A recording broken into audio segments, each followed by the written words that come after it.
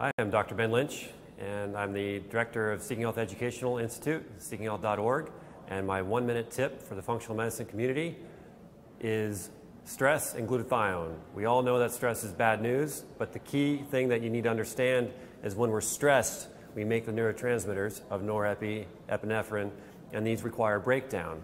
And there's an enzyme that is there, the MAO, the monoamine oxidase enzyme, which is there to break it down. And as we increase our stress, the demand for this enzyme goes up, and this demand uses up vitamin B2.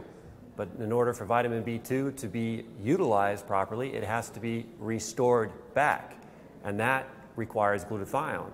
And that requires glutathione because when you break down your stress neurotransmitters, you're releasing a bunch of hydrogen peroxide. Have you ever wondered why you see people who are under tremendous amounts of stress and they get gray hair almost instantly?